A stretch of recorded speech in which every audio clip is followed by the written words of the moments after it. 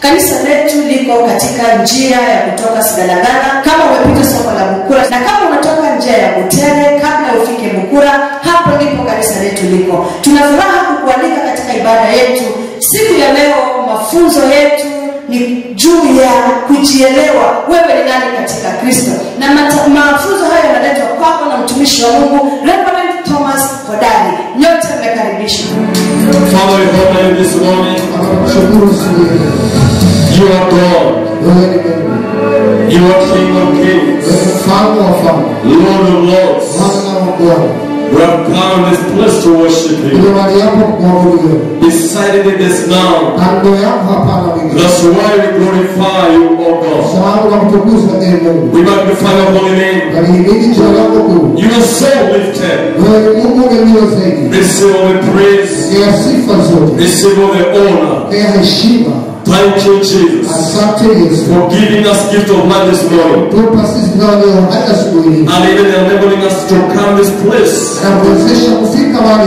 to worship the King of Kings and to listen to your word.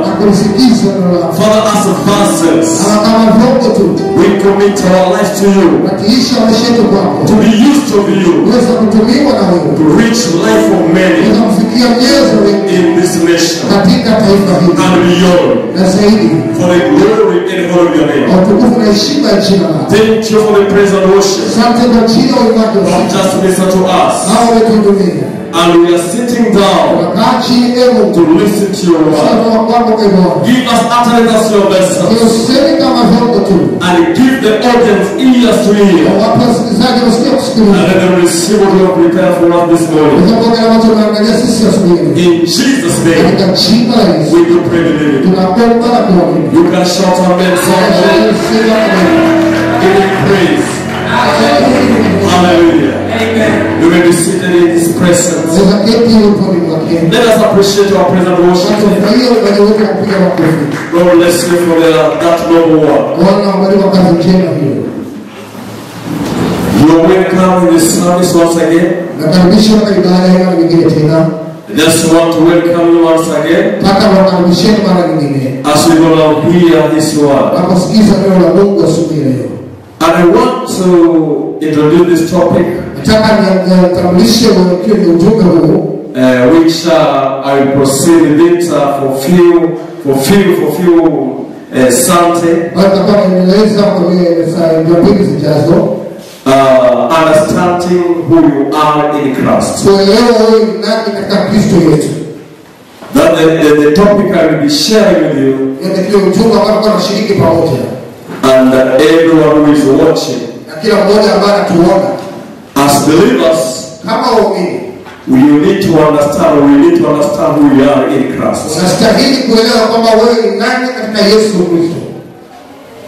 Do you hear me, somebody? So if you are putting it down, I'm sharing on understanding who you are in Christ.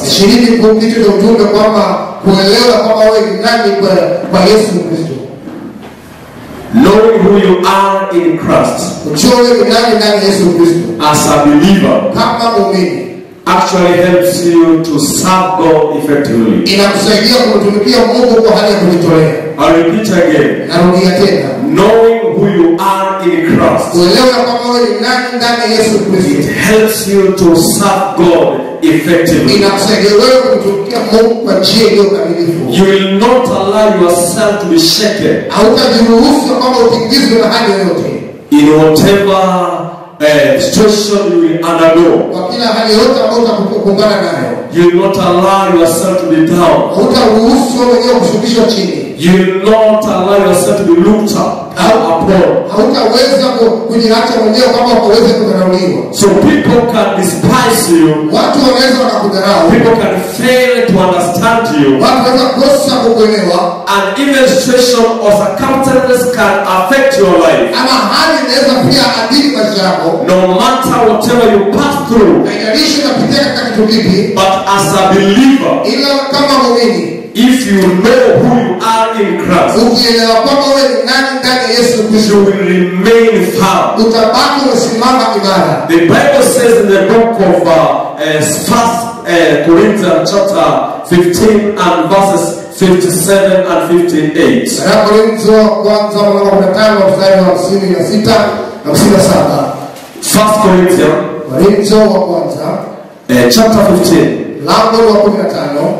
and verses 57 and 58. I like this. The Bible says,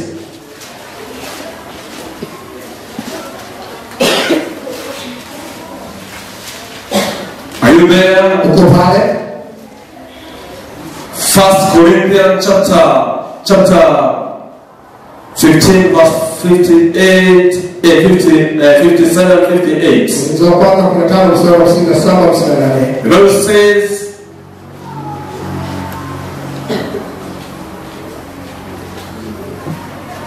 let me read verse 58.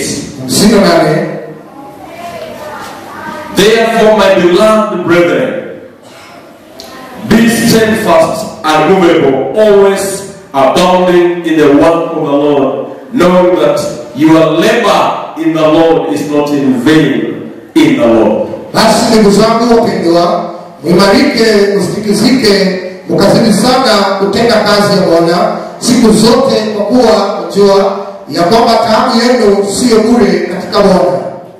Somebody who knows who he is in Christ, I said he will stand and he will be firm in his Christian life. So if you know who you are in Christ, you will not be moved. You will not be shaken. And as a leader or as a believer, always will be abounding in the work of the Lord. Because our labor in the Lord is not in vain. Your labor in the Lord is not in vain. Are you listening to somebody? Can I hear many of you are listening? So I will be sharing few things here which can help you to understand who you are in Christ.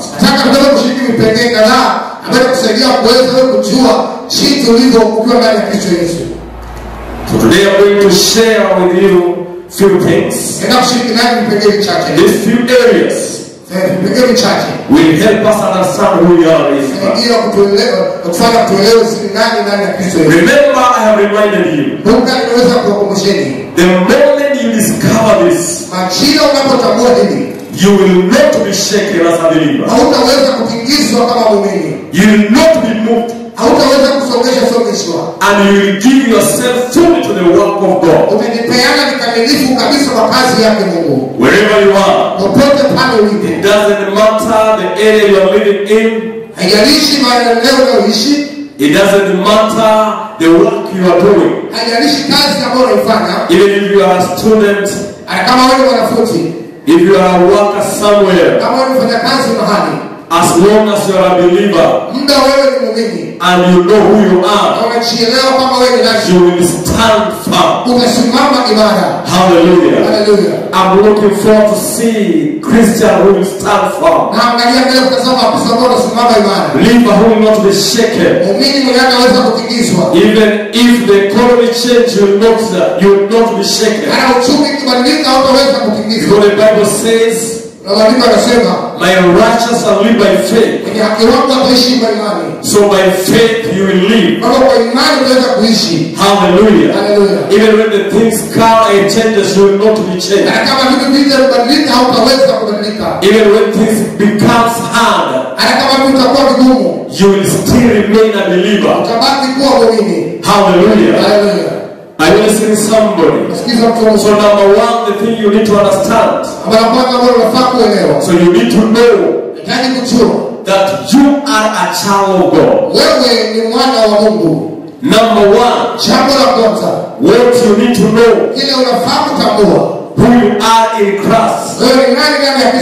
You are a child of God. And you don't need to doubt about that. I'm reading for you from the book of John, chapter 1.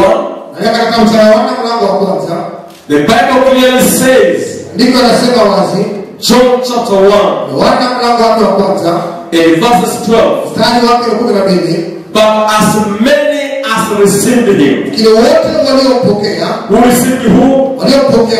Those who received Jesus Christ. To them he gave power.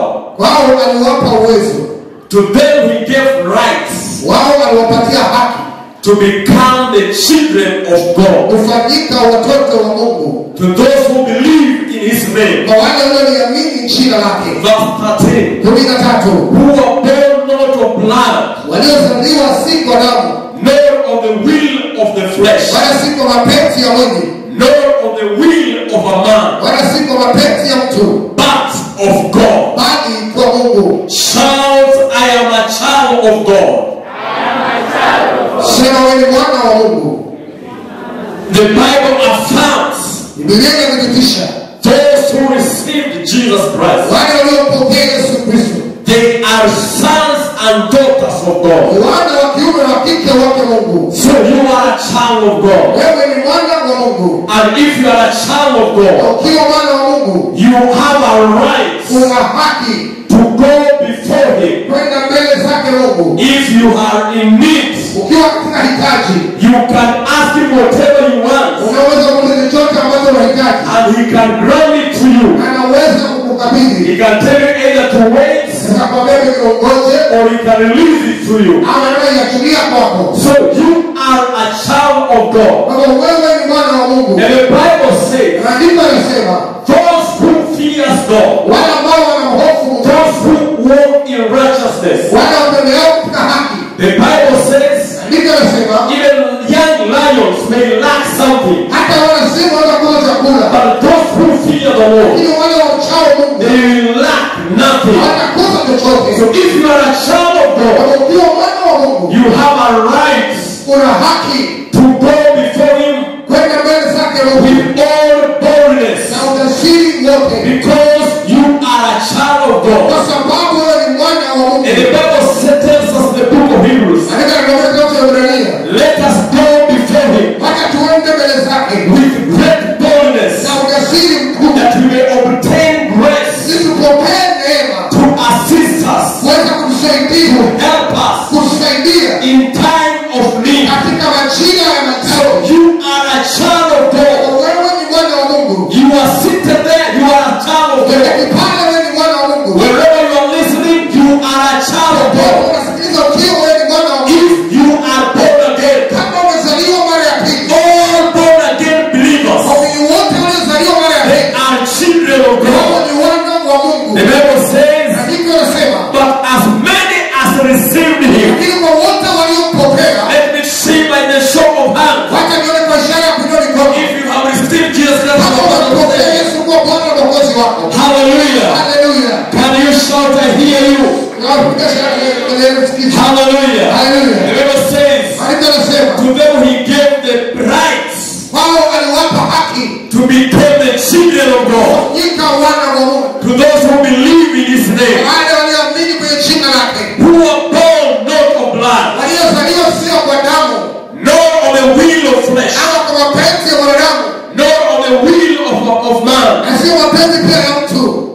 of God. ila kwa mapenzi yake Mungu. You were born of God. Umezaliwa na Mungu. And that's why we call ourselves born again believers. The Bible says in the book of John chapter 3. This was the conversation between Jesus and these Pharisees by the name Nicodemus, the teacher of the law. The Bible says he came to Jesus secretly to want to know, especially this area of being born again. The Bible says in the book of John chapter 3, there was a man of the Pharisees named Nicodemus, a ruler of the Jews. This man came to Jesus by night and said to him, Rabbi, we know that you are a teacher, come from God, for no one can do these signs that you do unless God is with him.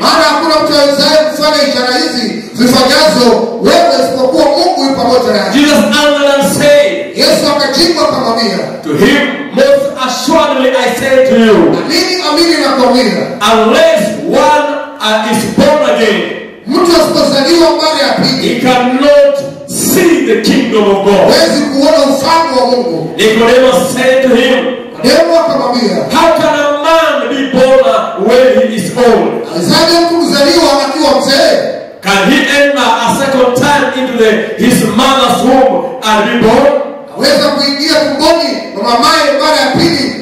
Jesus said, most assuredly I say unto you, unless one is born of water and of spirits, he cannot enter the kingdom of God. That which is born of the flesh is flesh, and that which is born of the spirit is spirit.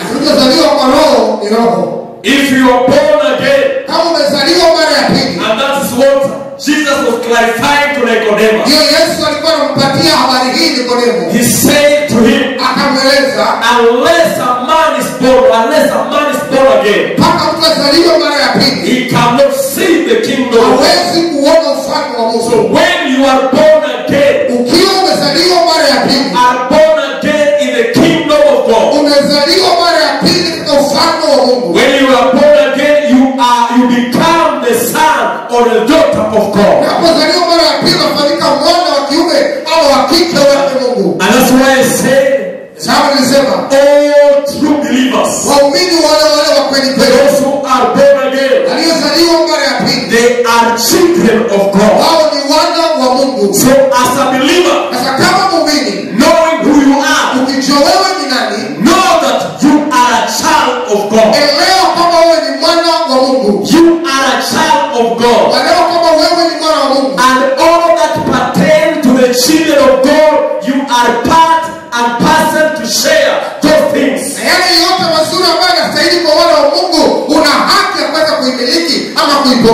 Hallelujah. So you need to be glad, because you are a child of a king, of the King of Kings. Just imagine, God who created all the universe, the creator of heaven, the creator of all the universe, is your father. So you need to be glad. Hallelujah. Looks like someone who is a child of God. Don't despise yourself. Walk as a child of God. Talk as a child of God. Pray as a child of God. Move as a child of God. So when you're moving around, remind people, be firm that you are a child of God. Don't intimidate yourself. Don't despise yourself. You are a child of God. Let me tell you, even if yesterday you slept angry, you are a child of God.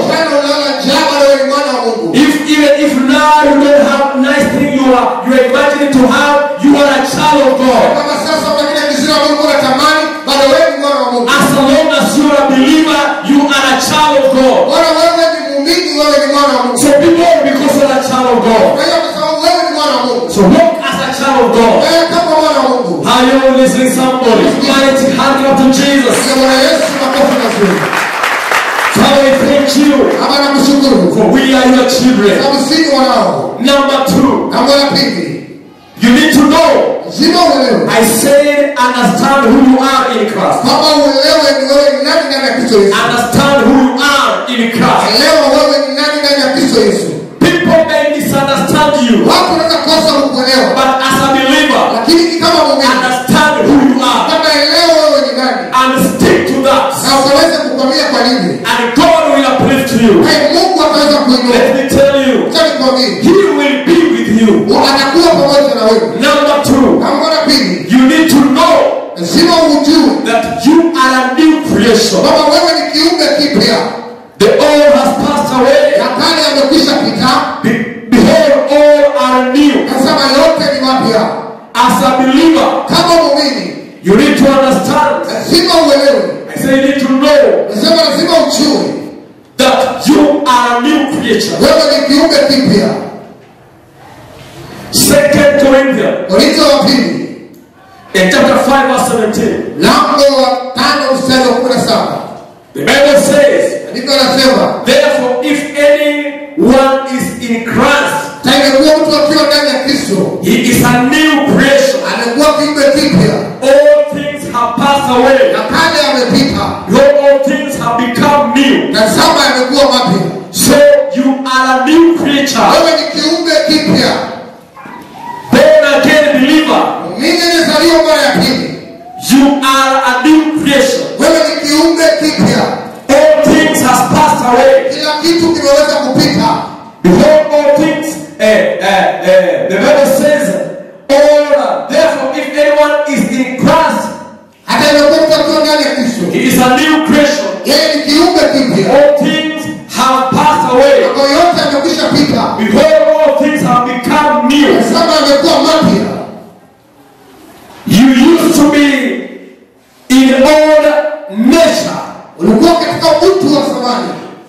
The old nature, the old man. Ule utu wa zamani. That old man, it means the things you used to do before you got born again. Utu wa zamani unamaanisha vitu ambavyo ulikuwa unapenda kuvifanya.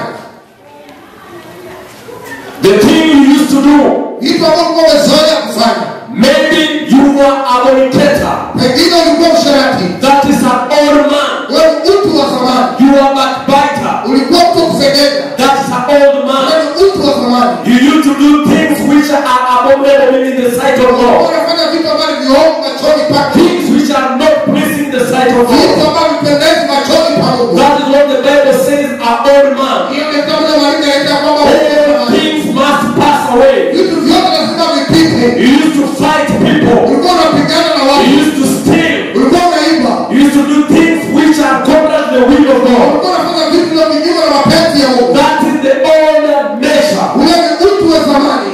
And now, Na sasa you are a new creature. wewe ni kiumbe kipya. Do the things which pleases God. Fanya vitu ambavyo vinampendeza Mungu. I say, Nasema hivi, even if you sit down and you try to imagine hata kama unakaa chini na kujaribu kufikiria the thing you used to do, vitu ambavyo ulikuwa unavifanya, you can stay and remind the devil that now you are a new creature. unaweza kutumia kumbuli kwenda kwamba sasa wewe umekuwa kiumbe kipya. Don't walk in the old way. Usitembee kama mwendo wa zamani. Walk as a believer, walk as a new creature. Tembea kama muumini, kama kiumbe kipya. And so you need to know, Kwa hivyo unastahili kujua as a believer, kama muumini you are a new creature and you need to walk in newness. wewe ni kiumbe kipya, unafaa kutembea katika upya huo. You have now covered yourself with a form of Christianity. Na kwamba unaweza kujifunika mwenyewe na umbo la Ukristo. You don't need to walk in old creation. Hautaki kutembea katika utu wa zamani. Walk as a new creature. Tembea kama kiumbe kipya. Talk as a new creature. Zungumza kama kiumbe kipya. Walk as a new creature. Tembea kama kiumbe kipya. Relate with others knowing you are a new creation. Shirikiana wengine kama kiumbe kipya.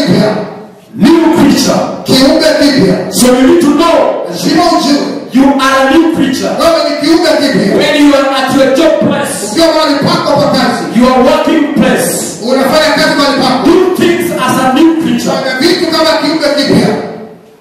Are you listening to somebody? You are a new creature. Wewe ni kiumbe kipya. Number 3, Namba 3, you need to know unastahili kujua that you are hidden with Christ in God. kwamba umefichwa ndani ya Kristo katika Mungu. You are hidden. Umefichwa.